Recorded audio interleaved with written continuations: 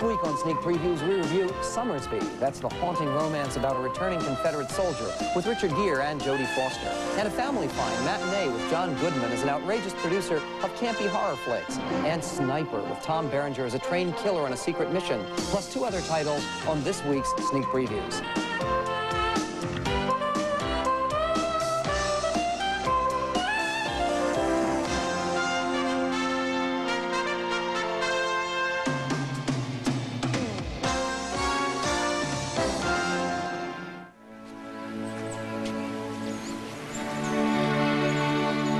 Say hello to your daddy, son.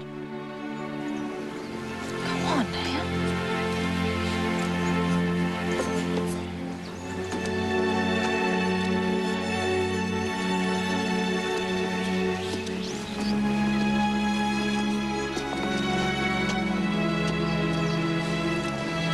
Hello, Robert.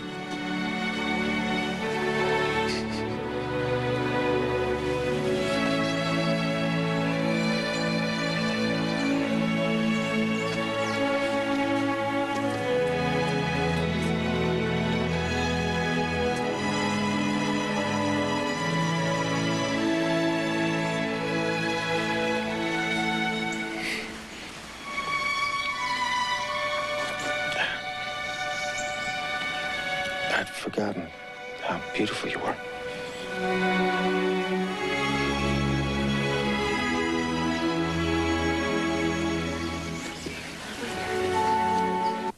That was Richard Gere, who's just come back after 6 years away fighting in the Civil War and serving time in a federal prison camp to reunite with his wife, played by Jodie Foster, and their son on a ruined plantation in Tennessee.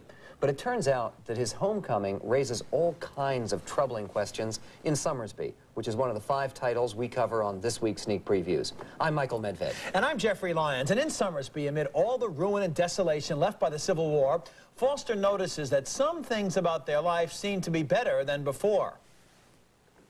The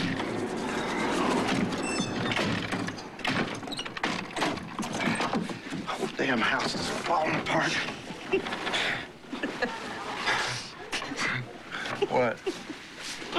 Us? What about us? I was just thinking how we used to be, all rich and stupid. Speak for yourself. Now this house is falling apart, and we're broke, and I've never been so happy. Certainly have changed, haven't we? For the better? So much better, it scares me sometimes.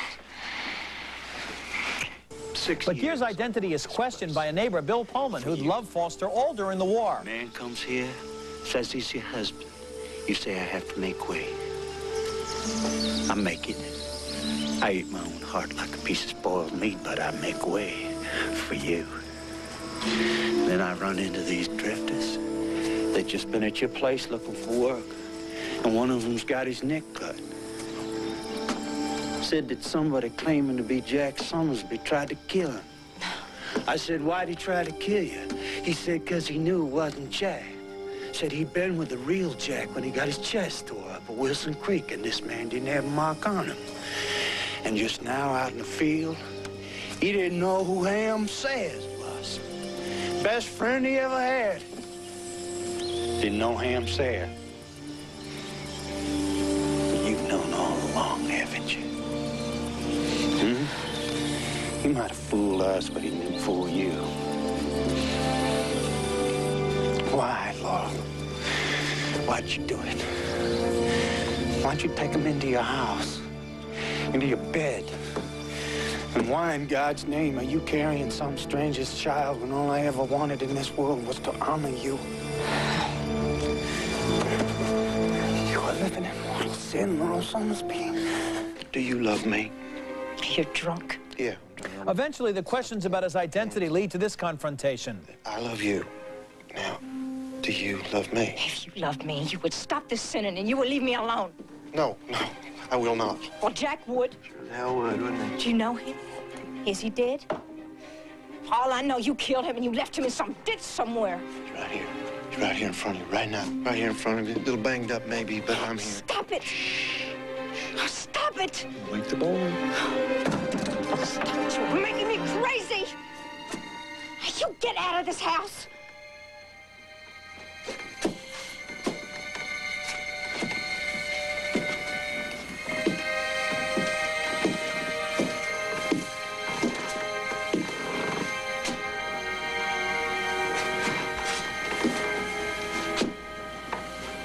No. No, I ain't leaving. I'm home now. I ain't gonna leave again. You are not my husband.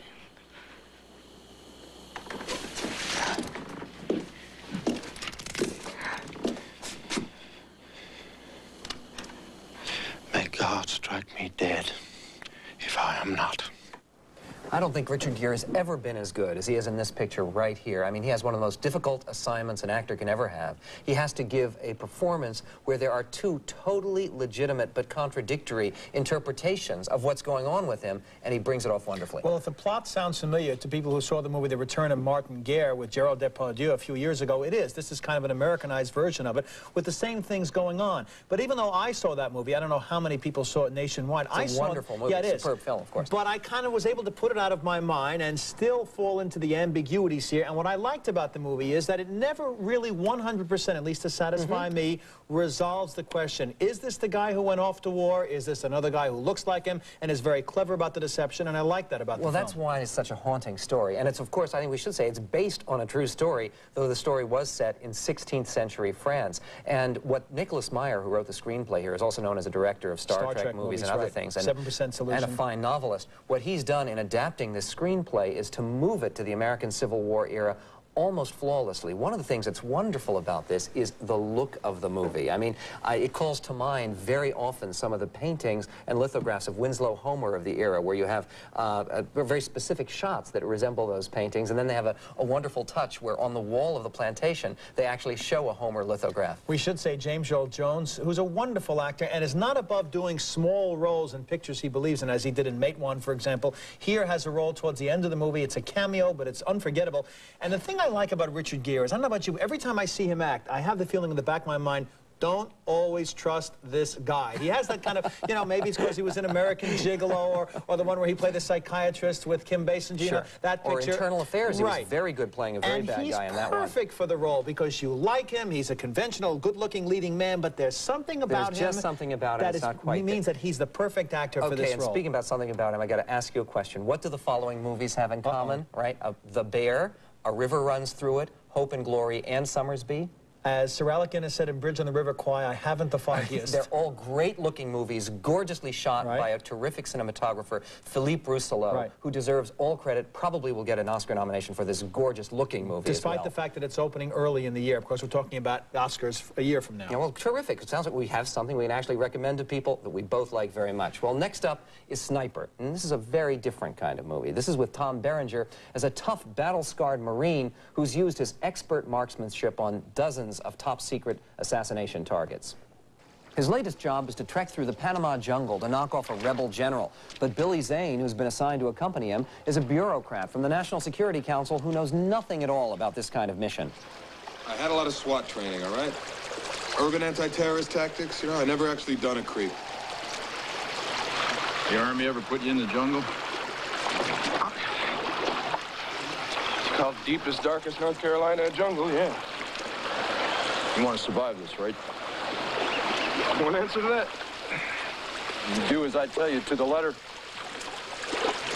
I think you got a chance. Whoa, okay, hold on. Look, you may have a hell of a lot more experience than I do, but with all due respect, Gunny, this mission is NSC, meaning I still have rank, whether you see it or not. Sorry, but I don't have to take orders from you. Fair enough. You want to take point?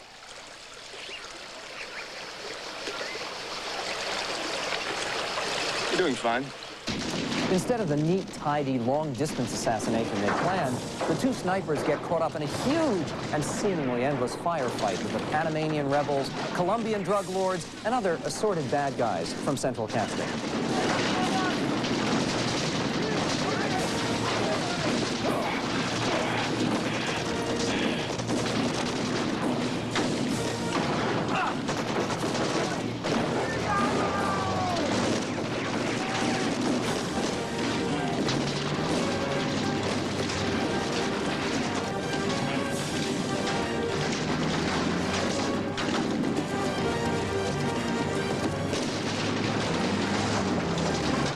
Well, I think you said it yourself. What's right about this film, at least what I saw it, is that not all these clandestine operations are these neat antiseptic missions you can be detached from, that you're really killing a human being. This is not the kind of movie I usually like, but I found myself sitting back and looking at it as nothing but a macho action film for a certain kind of audience, and it delivers the goods. Audience? Well, no, it delivers the goods. I've seen the trailers, which have been playing in theaters for months now. I think this was supposed to have an earlier release, and they maybe edited it again. And for what it is, don't look for messages, don't look for anything profound, but it's got very good special effects and some good macho action scenes. Yeah, but don't look for entertainment value I was entertained by it. I certainly wasn't. I mean, the problem with this film, it seems to me, is it pays more attention to the hardware than it does to its characters. It has great scenes of bullets traveling in slow motion, but that's all. which you see endlessly. There's no reverence or love for the gun or anything like. He doesn't take it apart or talk how wonderful it is. You see half the movie through the sights of a scope, a long-distance scope on this rifle. And the problem here is, like a lot of Hollywood pictures, this is overproduced and underwritten. You never find out anything about these characters. The whole movie is based upon this tension between them.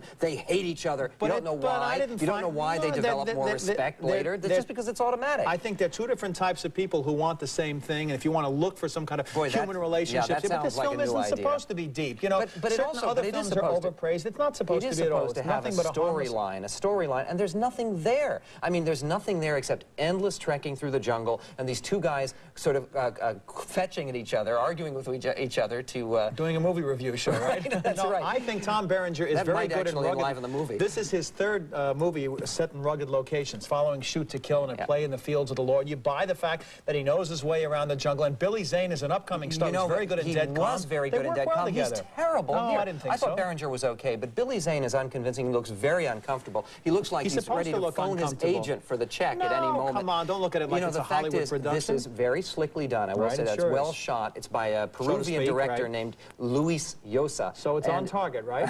I wouldn't say it's on target. I say it's a mixed success as his Hollywood debut. Next up is our Family Fine portion of the show, where we don't have Sniper, to be sure. At long last, we can recommend, however, a new movie opening up at your local theater. It's a delightful comedy called Matinee, spoofing low-budget, quickie horror films of the 50s and early 60s. If you're of that age, and I certainly am, you might have grown up watching giant moths and man-eating vegetables in films later to be immortalized by my partner here in his Golden Turkey books. And in Matinee, John Goodman plays a schlock producer hyping his newest masterpiece back in 1962.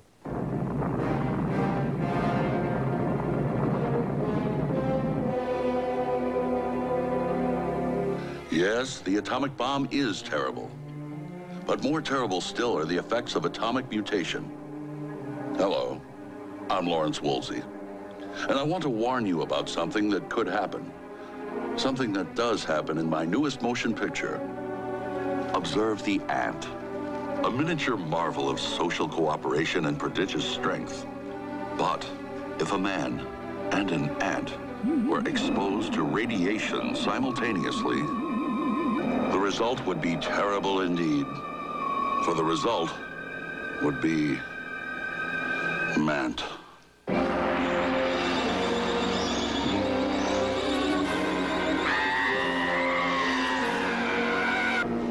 Dennis, you're gonna miss it.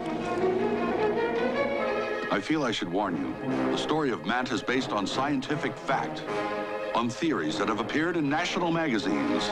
Yes, these terrible events could happen in your town, in your home, and they will happen in this theater, in Atomovision, the new motion picture miracle that puts you in the action.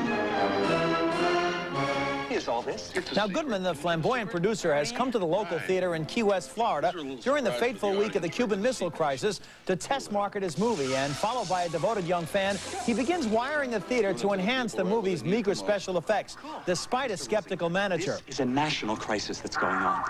If you start vibrating the theater and putting things in the seats and scaring people... What is it? Tunnel Red, the Civil Defense Channel. They're tied straight into the distant early warning. If there's an attack, they will broadcast on this wavelength for full 90 seconds before we have local sirens. I really wish you'd... Anyway, you see what I'm saying. The country is on red alert. People are already scared. Exactly. And what a perfect time to open a new horror movie. Think of it, my friend. Millions of people looking over their shoulder, waiting for God's other shoe to drop. Never knowing if each kiss, each sunset, Each malted milk ball might be their last. Here, please. Finally comes the Saturday afternoon of the big premiere. It's a release form. It says it's not our fault if the movie scares you to death. Wow. It's not a joke. We've had 10-year-old kids having heart attacks at this movie. They're recovering, but we can't be exposed legally. Now, if you don't sign... But we're not scared. Are we, Dennis? No.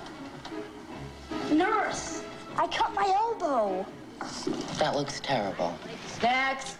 Well, that may look terrible, but this movie, as far as I was concerned, looked great. That's Kathy Moriarty, of course, playing the nurse who, surprise, isn't really a nurse. She's very good. She's very good. She's really the producer's girlfriend in the story, also the star of his movie. Joe Dante, who directed this film, also directed Gremlins, knows this territory cold. He got his start in motion pictures at age 13, writing articles for famous Monsters of Filmland magazine. He has great affection, not only for this material, for the old movies, but for every character he creates in this movie, and that makes it a delight. Well, I read they're going to make a new Godzilla movie. I hope for your sake they return to me making these giant ants take over the world movies. You'll get 3 or 4 more books out of it. I out don't of know, it. Jeffrey. What I liked about this film, much as I liked a film called The Projectionist in the early 70s with Chuck McCann, right, it doesn't have any guile about it. There's nobody who's really made a fool of, no stooge here in the movie, and they didn't overdo themselves in their attempts to recreate the atmosphere of October of '62 during the missile crisis. Yes, they have the cars and the way people looked and the way people went to movies and the songs, but somehow it seemed natural, like I was really looking back on that time. Well, one of the things that I liked about the way they're promoting this movie, even, is they're saying that it deals with the 3 great fears of life in October of 1962. Nuclear war, dating, and horror movies. And I love the way they show the big brother terrifying his younger brother, almost sadistically. Actually, it brought back memories, guilty memories. I used to take my brother Jonathan, my kid brother, to the Saturday matinee with me, and I would be just as sadistic as the kids here. I related to so much of this as a direct memory of that time. Well, I don't know about you if you're old enough, but you always say that I certainly am old enough to remember those idiotic drills we used to do to avoid nuclear holocaust. You get down and put your hands behind your head,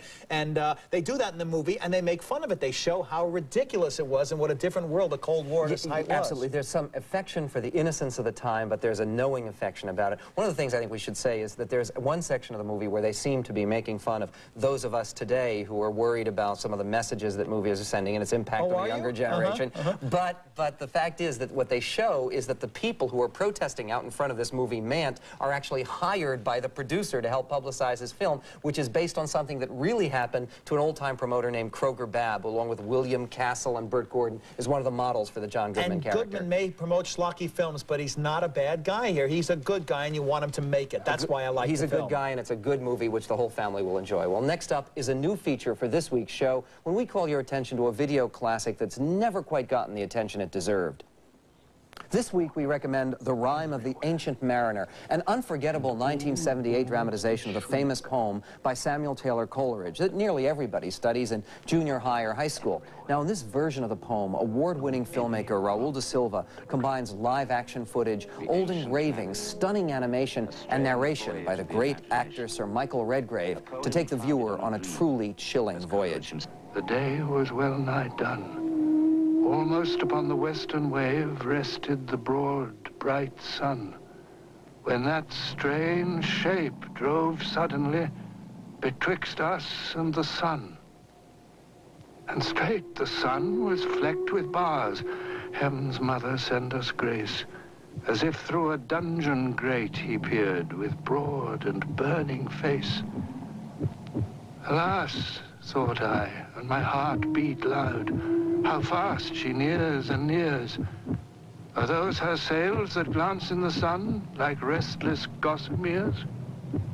Are those her ribs through which the sun did peer as through a grate? And is that woman all her crew? Is that a death? And are there two? Is death that woman's mate? Her lips were red, her looks were free, her locks were yellow as gold, her skin was as white as leprosy. The nightmare, life in death was she, who thicks man's blood with cold. The naked hulk alongside came, and the twain were casting dice. The game is done. I've won. I've won. quoth she, and whistles thrice. Well, you get two for the price of one here, because this video, first half of it at least, is a biography of Coleridge. If it's been years since you've read Coleridge, you understand what drove this man to write this incredible, timeless work, the crowning achievement of his life, once the second part of the video begins. It's a very good, detailed biography of him. And that biography is so fascinating. I mean, it has details about Coleridge's relationship with William Wordsworth's sister, which is quite interesting. And, you know, famously, in the 60s, everybody talked about how Coleridge took opium. Well, this puts that in the proper perspective. It is, by the way, a very psychedelic, almost visionary, strange poem. What this realization brings out is some of the religious elements, the elements of damnation and salvation, and it's absolutely spellbinding to watch because it is so strangely, uniquely, originally realized with so many different video devices. And the great voice of Sir Michael Redgrave, an actor unknown to younger generations, comes alive here, and you can see, even though you can't see him, what a powerful actor he must have been in his day. I think even younger viewers are going to get something out of this video. Well, next up is our Screen by Teen segment of the show, where our young panel brings their perspective to a big new release at your video store starring Oscar winner Jeremy Irons. It's called KAFKA, and it's loosely based, of course, on the life of writer Franz Kafka in Prague in the early part of this century. In this movie, the tormented main character, who works as an insurance clerk, is drawn into a nightmarish world of mystery and danger.